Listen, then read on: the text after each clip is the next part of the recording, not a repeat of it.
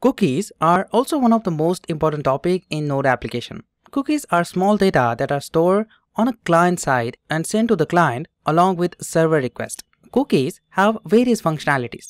They can be used for maintaining sessions and adding user-specific feature in your web application. Now to understand cookies, I'm going to create a simple example and show you how you can store your cookies in your application. So let's create a simple example to understand how cookies work in Node. Here I have a simple structure of HTTP server. So I'm going to first require the express, then create an instance of the app, then specify the port and call the listen method to listen the server on this address. Now to work with cookies, you need to install a module cookie parser. So I'm going to open my terminal and here I'm going to say npm install cookie parser. So using this module, I can create cookies in the application. I'm going to press enter and install this module in my node modules folder. Clear the screen, close this terminal, and when you open the package.json, you will have here cookies parser. You will have this module as a dependency. Let's close this package.json.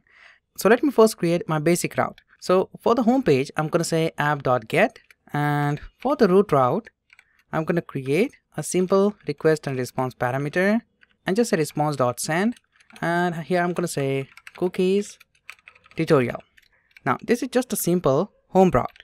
Now what I'm going to do is I'm going to create a simple variable and store that variable data inside the cookies. So we need to first require the cookies parser module inside the application.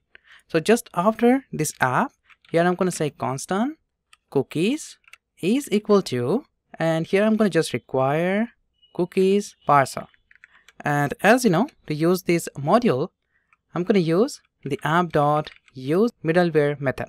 And inside this use, I'm going to say cookies and specify parenthesis. So this will just call a class cookies. So this statement is going to allow us to use this module and create cookies.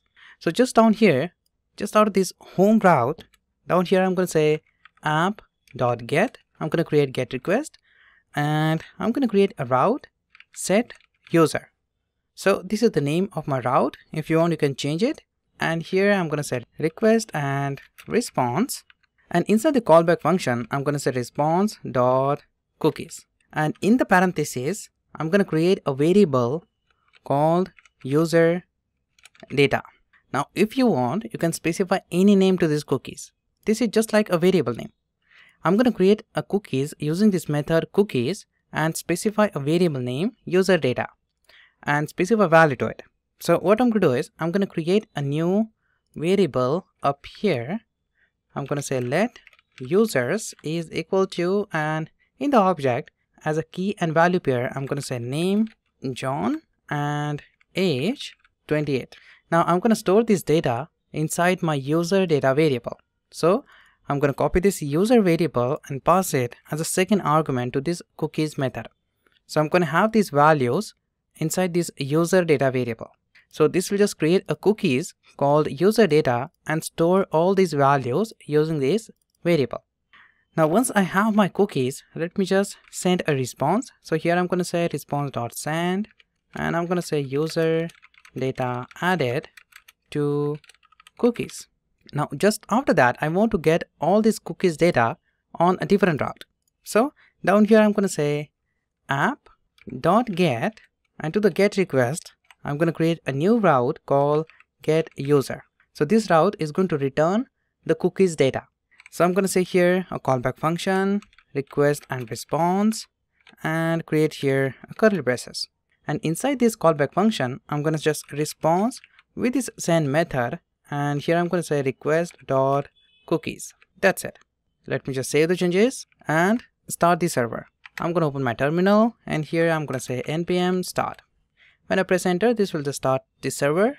When I open the localhost 3000, I'm going to have a message cookies tutorials. This is just a simple homepage route. To set the cookies, we need to call this route set user. Just out of this root route, here I'm going to say set user. When I press enter, you can see a message user data added to cookies. So this will just set a cookies inside the client browser. Now once we set the cookies, I want to get all that information on this document. As you know, I have this route here get user. I'm going to use this route to get all the information of the cookies. I'm going to say here get user. When I press enter, I'm going to have a cookies as a result. So this will return the connect SSID. This is the unique ID to identify the cookies, and this is the variable name user data. And to this user data, I have this name and age value. So we can easily access this name and this age using this user data cookies variable. Now once you understand how easy it is to get the cookies, let me show you how to destroy the cookies.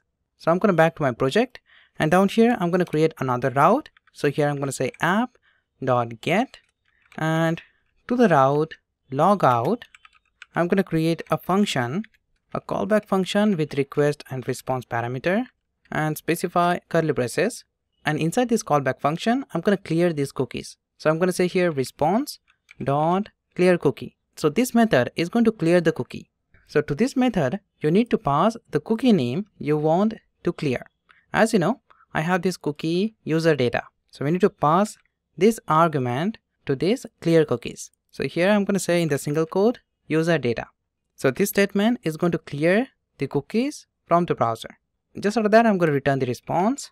So I'm going to say response.send, and in the double quote, I'm going to say user logout successfully. Let me save the changes, reload the browser. This will set the cookies. When I say here get user, this will get the cookies information.